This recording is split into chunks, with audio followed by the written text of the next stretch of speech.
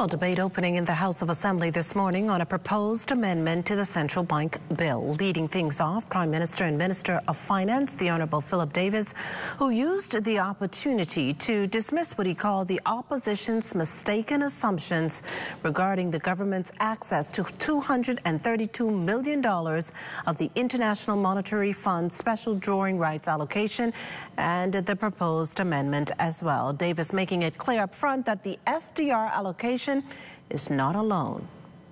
The IMF has explicitly outlined that the SDRs are an interest-bearing reserve asset allocated to participants to provide unconditional liquidity during challenging times.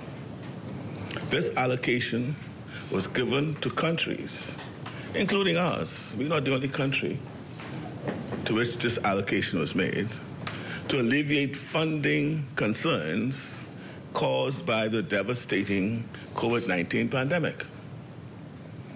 As responsible leaders, we are committed to utilizing these funds for their legitimate and intended purpose, as prescribed by the IMF.